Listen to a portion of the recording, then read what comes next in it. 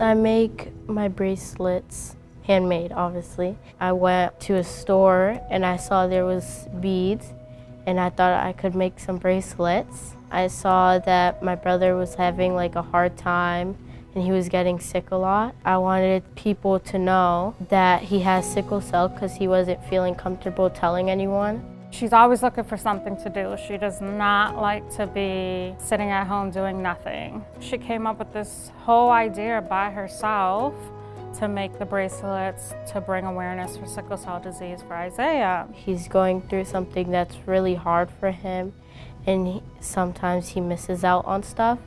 And I wanted him to like feel loved, and when he's like in a crisis, there's someone there for him.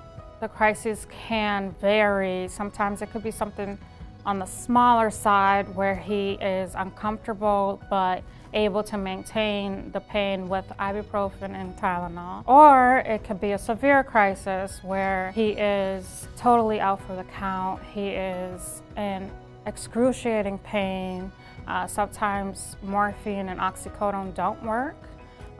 Sometimes he is in so much pain that he just literally will cry the entire night through.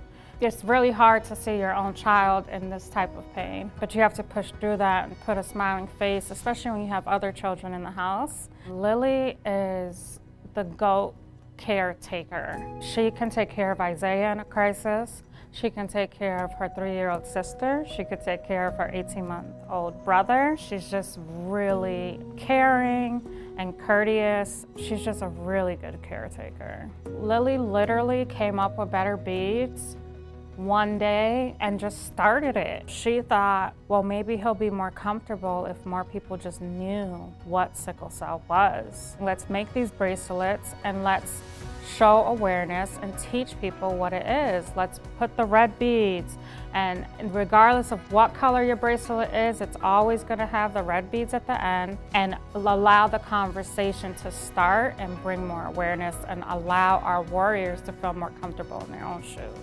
I wear them at school all the time. I post some pictures of me doing the blood drive, and then people see that and they want to order more.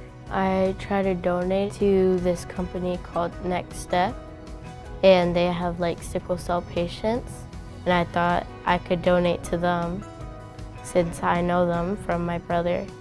She just followed her heart, and that is like a huge lesson that she taught me.